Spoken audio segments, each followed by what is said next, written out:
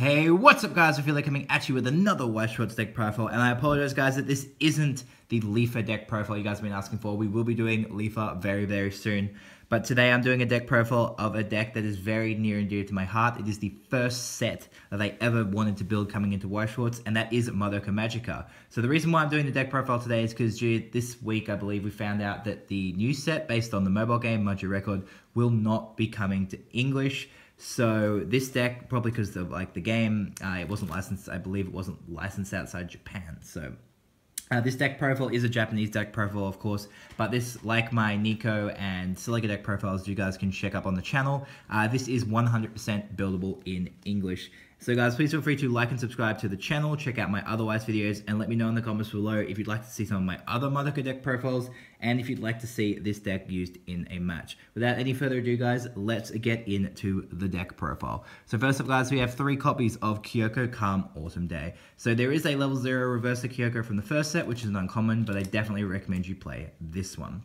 So she is a generic level 0 reverser, but she also has the shift ability. So shift is an ability that a lot of Madoka cards have. This is the only one we play with shift, but there are a lot of cards in Madoka with shift. So how shift works is after your clock phase, you can, if this card is in your clock and you're at level 0, you can bounce it back to your hand and put another red card in exchange. Another card you guys may have seen a lot that has shift is the promo Hoppo from Abyssal. So works the same way as that. Next up, guys, we have 3 copies of Sayaka's Admiration for Mami. Very strong card. When she's placed from hand to stage, we scry the top card of our deck, and when she checks, we check the top card of our deck. If it's a magic, we add it to hand, discard 1. This card is very good for its time. It's from the first set of Madoka, and it's still a very good card. The reason why this card is also really good for Madoka is it has Mami and Sayaka in the name, so it can trigger work off the events that specifically requires you to have Mamis, and obviously it's a wish target. So very good card. Next, guys, we have 1 copy of the Sayaka Brainstormer, Sayaka Memories of a Witch. It's a spammable Brainstormer, pay 1, search ditch. At the end of the day, it's a wish target. It's not your main Brainstormer. Next up, guys, we have 4 copies of Kyoko Shares an Apple, or as most people will probably refer to this card as Apples. You may have heard that term before if you play Weiss. So when she's placed from hand to stage, pay 1, grab a particular card from your waiting room and add it to hand, and she also gives 1,000 power to that card. That card is the second year student Mitakihara Middle School student Sayaka Miki, so something along that. I probably got the order of those words mixed up, but pretty good card. Next up, guys, we have 3 copies of Madoka of the New World. So if you have 2 or less stock, this card gains 1/5 power. So pretty good first turn cards because she's a 4K level 0. I mean, there are so many reverses, bombs and reverses these days. It's not as good as it used to be. And a lot of other cards with this effect do also gain a level, but they normally lose 500 power. So still pretty decent card.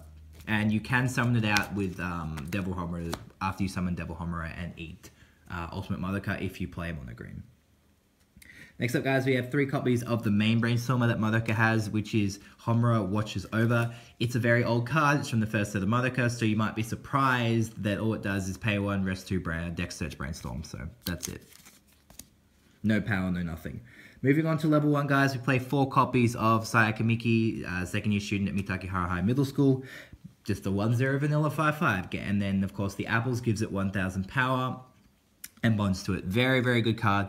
Obviously, outclassed now, but if you get a bunch of apples out, this card can get pretty big. And this card used to be very scary back in the day when you just had first set Madoka. Next up, we got 3 copies of the Kyoko Level 1 Reverser, which is Kyoko Suspicion Towards the World. It is a generic Level 1 Reverser. It also has an effect that when it becomes reversed, you can pump another one of your characters 1/5 power. That is the main reason I play 3 of it in the deck, because it helps my grade 3s get over some cards if I need to play it. It can also give 1/5 power to my vanilla Sayaka, or the next Sayaka I'm about to show you if I really need to get that reverse. So very good card, probably why it's a double R because of the 1/5 power pump. Next card, we have Tea Party of Magical Girls, Sayaka Miki. Now guys, this is a card that a lot of people tell me not to run in the deck.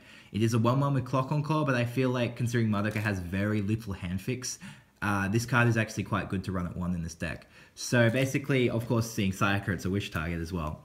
So you can discard any number of climaxes you want from your hand to give this card 1,000 power, and when she reverses, you draw 1 card for each climax you discarded. So can help you draw cards or ditch climaxes from your hand pretty decently. We play 1/1/0 counter. It's only a 1/5 counter because, again, this is an old card. It is a wish target. It's called Sayaka. Sayaka's Honest Question. At the end of the day, it's a wish target. And it also is 1/5 power. So, moving on to grade 2, we have 1 copy of the Madoka anti-change, which is Kyoko Determined Girl. It's a very old anti-change, so it's pay 2, sack a character. And Madoka, at least this particular build, is very stock intensive and doesn't build a lot of stock, so you don't always want to anti-change. But at the end of the day, it's a 2/5 counter. We have 2 copies of Homura Traveling Through Time. Has 2 effects. We only care about the free deck refresh. So if you have 5 or less cards in deck, you play this, you refresh your deck, and all your characters get plus 2k. So very good effect. You can combo with the Sayaka and early play if you can get it out. Moving on to our level 2 events. We play 4 copies of the main reason why people actually play or played Madoka back in the day is Sayaka's Wish. Now, this is an event that is also in Love Life, and I know it's in Vivid Strike. It's probably in a few other sets as well, but it's a very good effect. So it's a 2/1 event counter, meaning you can play it in your turn or your opponent's turn when they attack you. You send a character you control with Sayaka in its name to the waiting room, and you heal the top card of your deck. Heal the top card of your clock to hand and put this into memory.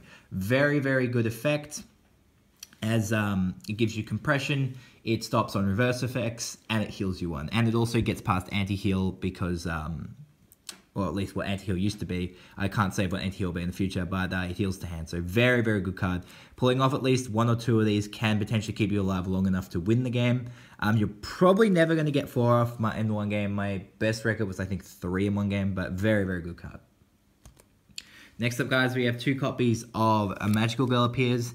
So Madoka still has not very many consistent ways of salvaging characters or getting multiple pluses. This card isn't really a plus, it's a break even, but if you ditch a climax, it could basically be a plus. So it's a 2/1 event where you salvage 2 magic characters from your waiting room, and salvage 2 characters from your waiting room. It doesn't have to be magic, and then you can discard, then you discard 1 card from your hand, so very good. Or I think it might be magic, but everything in the deck is magic anyway, so it doesn't really matter. Next up, guys, moving on to grade 3, we have 3 copies of Sayaka Miki. On play, heal and gains 500 power for every other magic character, and unfortunately, when she's reversed, she gets sent to memory, because she used to be a very strong card. Unfortunately, they don't really do erratas in Weiss as far as I'm aware, so yeah, this card's just not as good as it used to be. It is a wish target, and it does gain power, it does heal you on play, so, I mean, that's why I play 3 of it. We play 1 copy of the Sayaka early play, which is Sayaka Guided by the Cycle. She can be early played from your hand if you have 6 or more climaxes in your waiting room, which isn't super easy to pull off. And then during your opponent's draw phase, she gives plus 4k to one of your other characters, so she can pop herself. And then climax combo with the Pants Climax Sayaka's True Form. You may pay 1 and on attack search 2. So not a horrible card, just a little hard to early play. And you're probably not really going to pull it out at grade 3. Next up, guys, we have 2 copies of our main finisher, which is Kyoko, relying on intuition. So this card, unfortunately, is the main finisher that red-blue focus decks have. So it's heals on play, which is always good. And then on attack, pay 2, discard 1 card from your hand, and deal 1 damage to your opponent. Obviously, it can be cancelled. It is a very costly burn 1, but it doesn't require a climax combo, and for its time, this card was pretty strong. And you can actually always pump this up with your Sayaka early play if you get it out. And then finally, play 1 copy of Homura, Hope and Resignation. So this card is still a very good card. So it is a box topper PR, or this card is also available in a foil to be pulled as your foil from your pack in your Rebellion box. She is the effect on play. She gains the effect on reverse, pay 1, kick to clock, and you can rest any number of characters you want to give her 1/5 power for each one you reverse. So not a consistent finisher, but still a decent, a decent thing if you want to get something out off the field pretty quickly.